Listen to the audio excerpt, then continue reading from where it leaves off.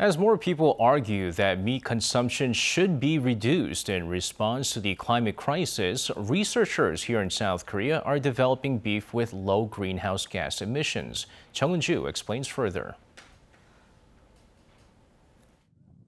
Inseparable from humans throughout history, cattle are a major source of energy in modern society.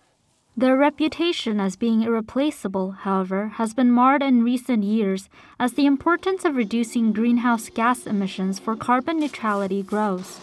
Cattle emit more greenhouse gases than other livestock as they release large amounts of methane while regurgitating, rechewing, and digesting food. These characteristics add to growing concerns some people have about eating meat. Greenhouse gas emissions from the farming and livestock industries have also been gradually increasing since the 2000s. Experts speculate that with eating habits changing and the food service industry expanding, meat consumption has increased overall and the number of cattle raised has surged. Carbon emissions from the farming and livestock industries amounts to millions of tons per year in South Korea.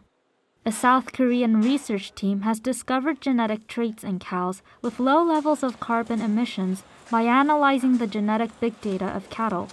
As the cow's digestive system passes on healthy genetic characters, the cattle's growth rate is accelerated and subsequently, carbon emissions are reduced while farmhouse profits increase. Corn or other grains consumed by cows are hardly excreted through feces. This means that the digestion and absorption rate has increased. We have also confirmed that the weight of meat after slaughter has increased 10 to 20% compared to other farms. As a result, greenhouse gas emissions required to produce 1 kilogram of beef have been reduced to 30% of the global average. We aim to develop a system that allows people to enjoy meat without having its taste or quality affected.